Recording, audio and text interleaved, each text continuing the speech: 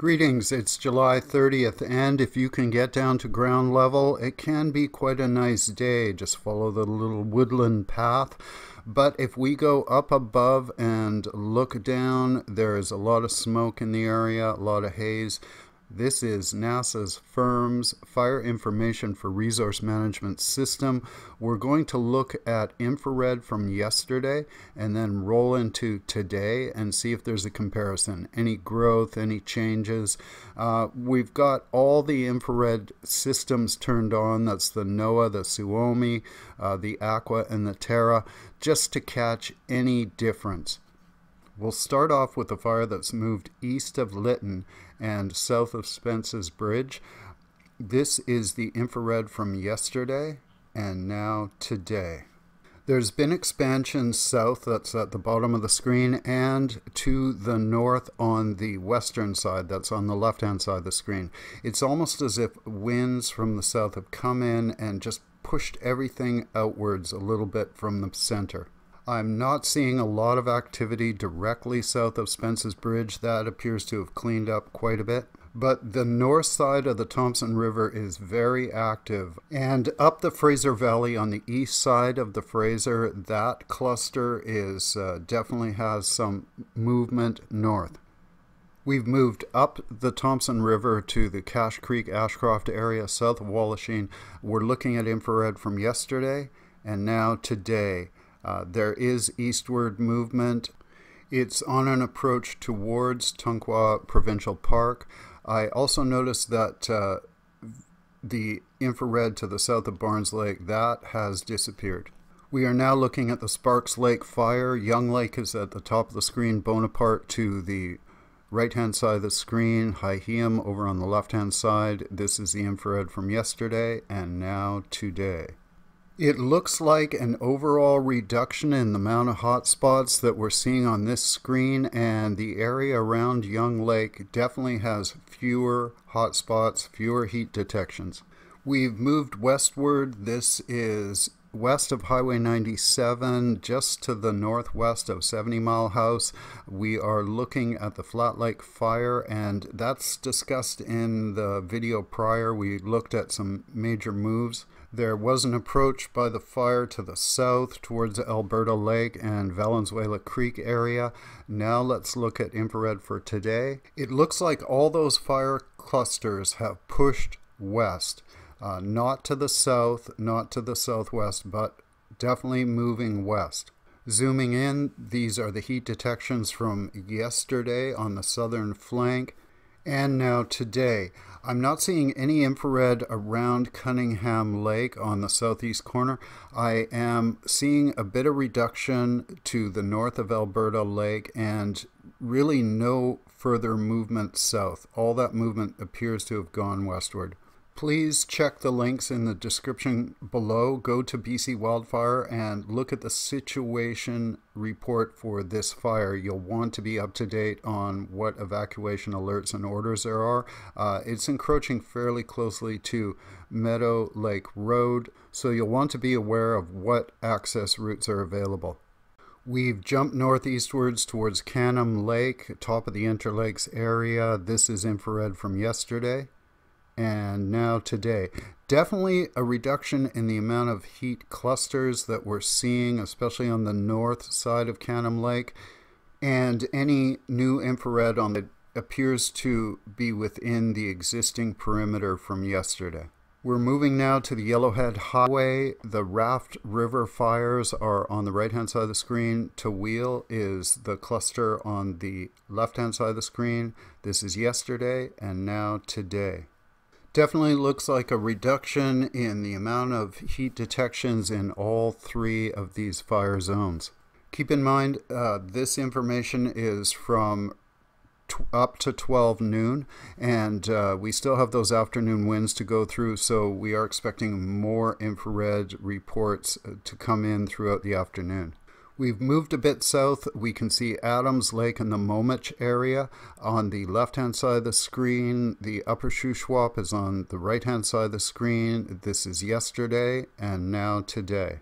It does look like a reduction in the overall infrared. The fires to the south at the bottom of the screen also appear to have moved westward slightly. We've moved to the south end of the Shuswap. We are looking at Sicamous about center of the screen and the fire that was to the east. It is still east of Sicamous, and that infrared does look like it has reduced. There may be some very slight movement westward, but it looks overall like the infrared has consolidated and tightened up a bit. There may be some control strategies at work by wildfire crews, so do check the ground report for these fires, and the link to the BC wildfire site is in the description below. We've moved to the North Okanagan. Maple Lake is on the left hand side of the screen. Sugar Lake is down at the bottom of the screen. This is the infrared from yesterday and now today. It's interesting, the fires next to Maple Lake. The one at the north appeared to move west, and the one at the south appeared to move east. This could be the result of shifting winds, or the wind as it's affected by the terrain. It could also be a control strategy at work, so do check those ground reports. We are now looking at the White Rock Lake fire. This is south of Monty Lake, southwest of Falkland. This is yesterday, and now today.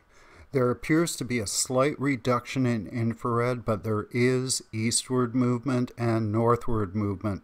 It almost appears as the same behavior as the fire to the east of Lytton, where winds come in and it appears to push everything apart.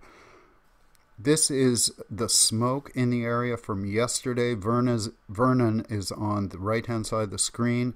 That goes to show that infrared may be obscured by smoke and cloud and haze, and we may not be getting all the data available. We're moving now to southern BC. Lower Arrow Lake is towards the left-hand side of the screen, left to center, and Nelson is to right of center. We can see Kootenay Lake and the fires on both sides of Kootenay Lake. This is infrared from yesterday. And now we're looking at today. Very slight and subtle movement. The winds have been kind of milling around. There is a push from the southwest, and when we look at the smoke and haze, it does appear to be flowing to the northeast at a very slow pace. We're now looking at the South Okanagan. This is imagery from yesterday showing those smoke trails moving eastward and northeastward. Here is the infrared from yesterday on its own and now rolling into today. I can see northeastward movement, and as it approaches the top of these hillsides, it may catch more of a southwestern breeze and move even further to the northeast. And finally, we'll take a look at Manning Park. This is near the East Gate. Princeton is to the north at the top of the screen. The U.S. border is just to the south. We are looking at infrared from yesterday and now today. I definitely saw movement westward on this fire zone, which is curious because I would expect southwest winds to be pushing this to the northeast. So there may be control strategies at work there. And if we zoom out and look at southern BC, we can see how much smoke is piling up in the eastern part of the province. Most of those fires are in the central interior, and the smoke is traveling right through the Rockies, through the valley systems, and into Alberta. I read a soil study years ago about the Alberta soil and how rich and fertile it was, and forest fires may be a contributor to that sort of nutrient base. After thousands of years, that's got to add up. So let's take off the background, and we are looking at the infrared from yesterday and now today. Not a lot of change. It's more apparent when we zoom in and look at these fire zones specifically. When we see it en masse, there wasn't really a significant difference between yesterday and today, but of course on the ground these fire zones are magnified in intensity. Let's jump to Windy. Winds will, of course, pick up in the afternoon with that afternoon heat. We're looking at a few temperatures around the area, mainly just to see the wind direction, 6 kilometers an hour here from around the White Rock Lake area. The common denominator today is everything appears to be coming from the south or the southwest. There can be variation as these winds come over the hilltops, pick up speed, and then head into a valley and turn around, start coming from the north or even the east, depending on the terrain in your localized area. So do go to the links below, zoom in, and find out what is happening around your community. And as of noon, wind was coming from the south at about 1 kilometer an hour around 70 Mile House Chasm area. Every fire zone is different, changing vegetation, changing wind patterns. BC is full of some of the most diverse geography and flora and fauna, but with that beauty comes some dangers. So be safe. Know what's between you and the fire zones. Know what your access routes are. Check the data for your localized area and check the ground reports from BC Wildfire, and be safe. Thank you very much for watching. Keep your nose to the breeze.